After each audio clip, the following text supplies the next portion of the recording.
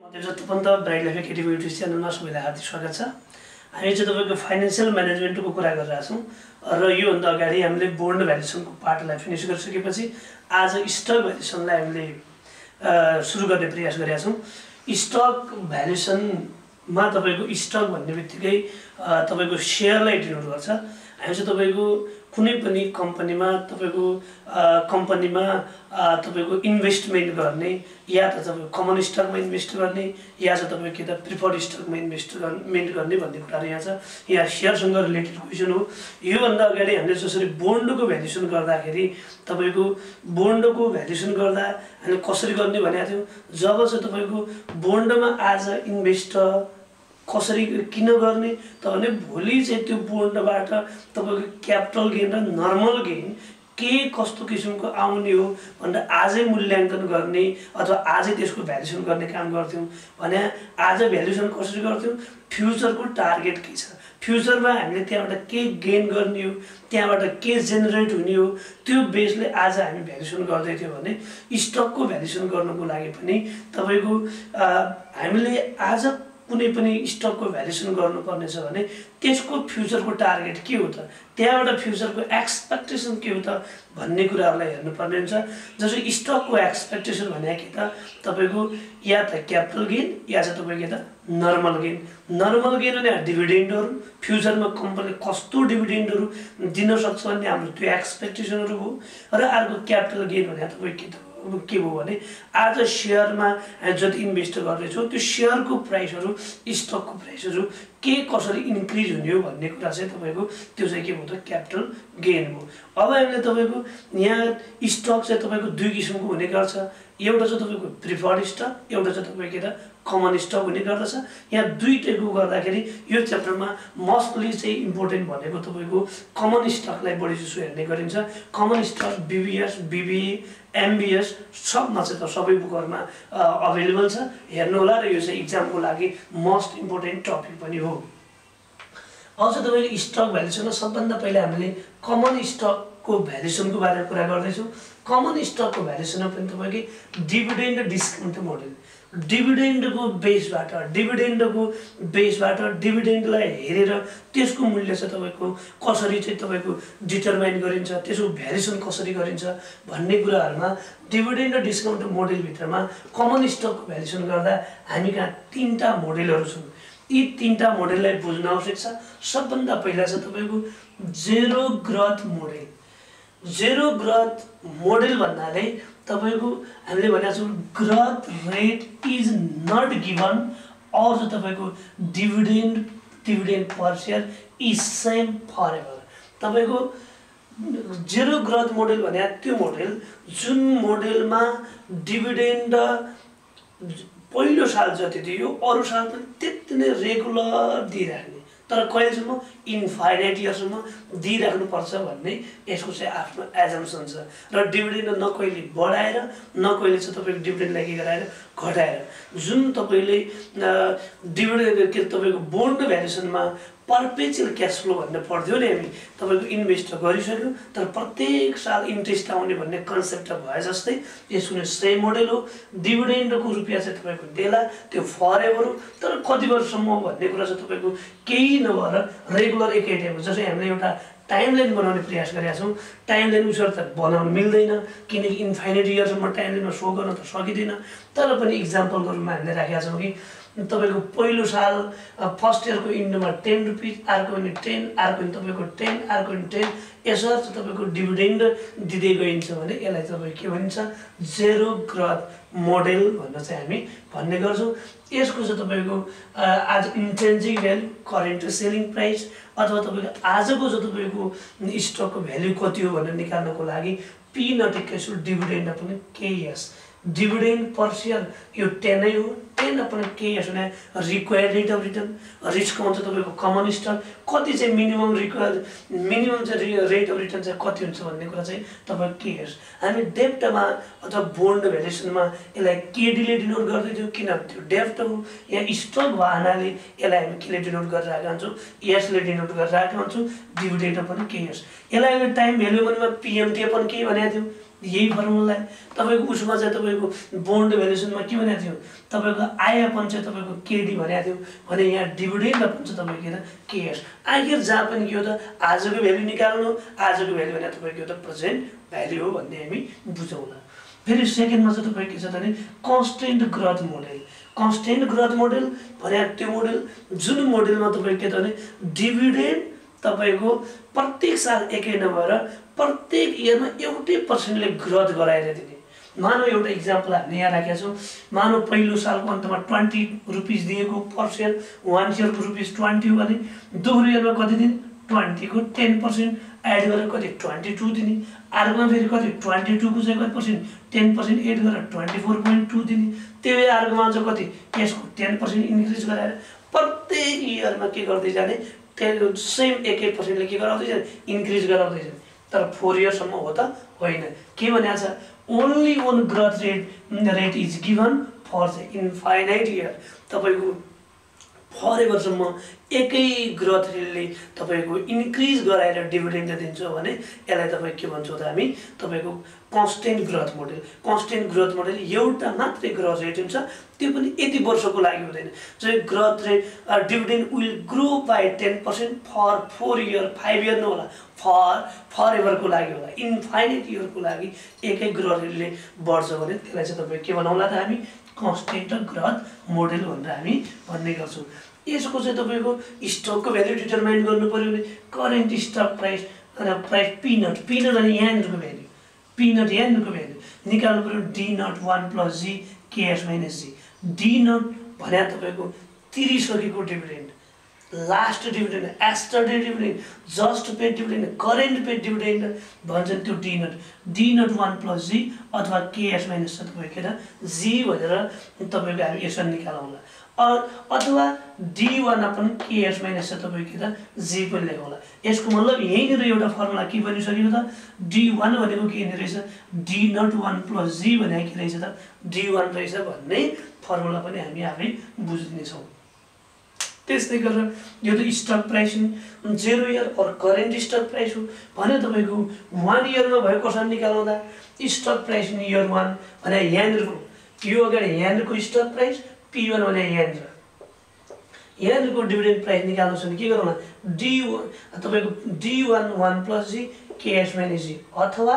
d2 upon ks - g अब यहाँनिर पनि हामी के बुझौँला d2 भने के रहेछ त तपाईको भने d1 1 + g भने के रहेछ त d2 रहेछ भन्ने फर्मुला आफै पनि हामी के गरौँला बुझौँला त्यसैगरी यो 1 को लागि त्यसैगरी stock price in year 5th year को लागि स्टकको प्राइस निकाल्नु छ भने हामी के गरौँला p5 को लागि चाहिँ p0 को लागि d0 p1 को लागि d1 p5 को लागि चाहिँ के होला त d5 होला d5 1 + g ks - g अथवा d6 अपन ks - g यहाँ पनि बुझौँला कि d6 भने के रहेछ त d5 1 + g रहेछ भन्ने आफै बुझौँला यो कुन मोडेलको लागि हो कन्स्टेन्ट ग्रोथ मोडेल अब चाहिँ तपाईको थर्ड नम्बरमा सुपर नर्मल ग्रोथ मोडेल भनेको तपाईको डिभिडेन्ड ग्रोथ गराउने डिभिडेन्ड ग्रोथ हुनेछ तपाईको के त कहिले धेरै पर्सेन्टले कहिले कम पर्सेन्टले एकै ग्रोथ एउटै डिभिडेन्ड फरेभर एकै डिभिडेन्ड पनि नदिने 1% पनि तपाईको फरेभरसम्म ग्रोथ नगराउने कहिले डिभिडेन्ड चाहिँ तपाईको बढाउने कहिले धेरैले बढ्ला कहिले थोरैले बढ्ला कहिले घट्ला कहिले कन्स्टेन्ट रहला जो तपाईको यसरी व्यावहारिक जीवनमा चाहिँ हाम्रो लागू पनि हुन सक्छ सुपर नर्मल ग्रोथ मोडेलको क्वेशन हो अथवा यहाँ प्राय गरेर के हुन्छ भने हाम्रो नेट इन्कम धेरै भयो भने डिभिडेन्ड बढिदिउँला नेट इन्कम कम भयो भने डिभिडेन्ड कम दिन सक्ने गरी चाहिँ तपाईको पोलिसी हामी बनाउन सक्छौं भने त्यसलाई सुपर ग्रोथ मोडेल बनाउला र यसलाई सिम्पली हाम्रो क्वेशनमा बुझ्नको लागि के पनि गरिरहेछ भने dividend will grow by any percentage for fixed period के फिक्स्ड पीरियड को लागि मात्रै ग्रोथ भएको जुन ग्रोथ डिभिडेन्ड ग्रोथ भएको छ त्यो रेटलाई हामी भन्छौं तपाईको के त सुपर फिक्स टाइम को लागि ग्रोथ भएको रेटलाई हामी super growth model super growth rate भनौला र करेन्ट स्टक प्राइस निकाल्नु छ पी नट निकाल्नु छ भने d1 upon ks minus d1 upon चाहिँ 1 + ks को power 1 plus d2 upon 1 + ks को पावर 2 D3 को लागि 1 + k स्क्वायर पावर 3 यसै गरी चाहिँ कहाँसम्म जाउँला हामी सुपर नर्मल कति वर्षसम्म छ हामी मानौं सुपर नर्मल 10 इयर्ससम्म छ भने D10/1 + k square power 10 plus P10/1 + k square power 10 गरेर हामी बनाउला यदि 10 इयर्ससम्म के छ भने सुपर नर्मल छ भने अनि यो त तपाईको 0 इयरको लागि निकालेको भने 1 इयरको लागि निकाल्नु छ भने जसै P0 को लागि तपाईको D1 बाट छ भने P1 को लागि कहाँबाट D2 D2 बाट छ भने D2/1 + k square power 1 plus D3/1 + k square power 2 plus D4/1 + k square power चाहिँ तपाईको 3 भने हामी यसरी बुझाउँला यहाँ यो भन्न खोजेको के हो भने 0 1 2 3 4 यसो छ भने जसै P0 निकाल्न यसलाई ल्याउन 1 वर्ष लाग्छ त्यसैले P0 निकाल्नको लागि यसको पावर 1 यसलाई ल्याउन कति लाग्छ 2 त्यसै पावरमा 2 यसलाई ल्याउन कति लाग्छ 3 त्यसै पावरमा 3 यसरी गराएको भने P1 भने यहाँको भ्यालु भने P1 निकाल्न यहाँको डिभिडेन्ड D2 को यसलाई ल्याउन कति वर्ष लाग्छ 1 त्यसै कारणले पावरमा 1 यसलाई ल्याउन कति लाग्छ 2 त्यसै कारणले गर्दा यसलाई ल्याउन यसको पावरमा 2 यसै गरी यसलाई ल्याउन कति लाग्छ 3 पावरमा चाहिँ कति होला 3 त्यसै गरी बाइ द वे यहाँको भ्यालु निकाल्न छ भने यसलाई तपाई के भन्ला P3 भन्ला यसलाई ल्याउन 1 2 3 यसै गरी हामी फर्मुलाहरु ड्राइभ गरौँला हामी चाहिँ तपाईको बनाउँदै जाने छौं ओके यहाँ चाहिँ तपाईको PN भने के हो त PN भने हामीले के nth year super normal growth rate चाहिँ तपाईको के त भने कति वर्षसम्म छ भने यो n हो त्यति बेला स्टकको प्राइस चाहिँ तपाईको कति भन्ने कुराहरु चाहिँ छ स्टकको प्राइस चाहिँ तपाईको कति सम्म हो भन्नको जति इयर सम्मको लागि हो त्यति इयर सम्मको पार्टलाई राखौँला PN भनेको तपाईको के हो त DN 1 + G KS माइनस तपाईको G गरेर निकाल्नु यो PN को लागि अब चाहिँ तपाईको यहाँ चाहिँ व्हेयर भन्नु छ D नट भनेको करेन्ट डिभिडेन्ड जस्ट डिभिडेन्ड अथवा तपाईको एस्टरडेज डिभिडेन्ड हामीले पेमेन्ट भइसकेको डिभिडेन्डलाई के मानौला D नट मानौला D1 भनेको अवतीर्णे dividend expected dividend year end dividend त्यसलाई चाहिँ हामी के मानौला त D1 त्यसै गरी केएस भने के हो त required rate of return required rate of return को लागि हामीले चाहिँ तपाईको यो फर्मुला का क्वेशनहरु पनि हामीले बनाएको छौं जसको लागि तपाई रिस्क एन्ड रिटर्नमा तपाई हेर्नु होला हामी यो भन्दा अगाडि नै पढिसकेका छौं यो केएस भने RF plus RM minus RF times beta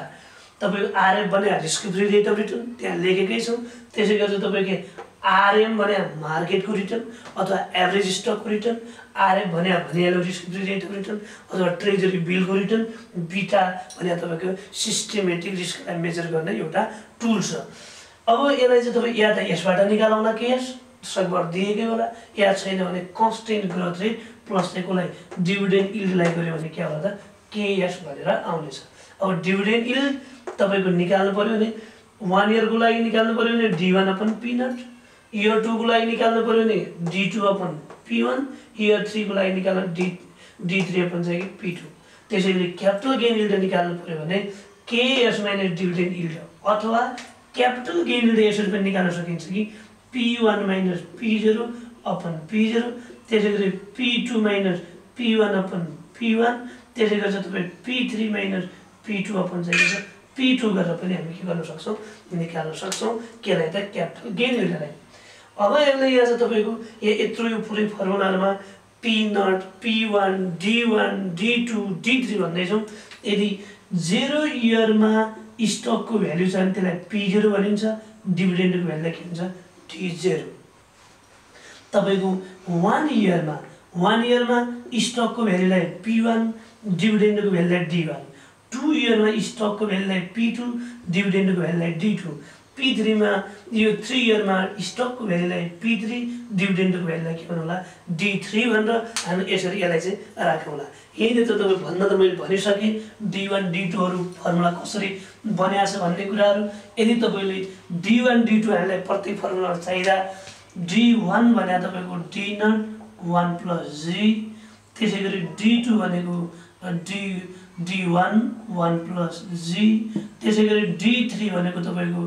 D2 तपाईको 1 + जी, त्यसैगरी D4 निकाल्नु पर्यो, D3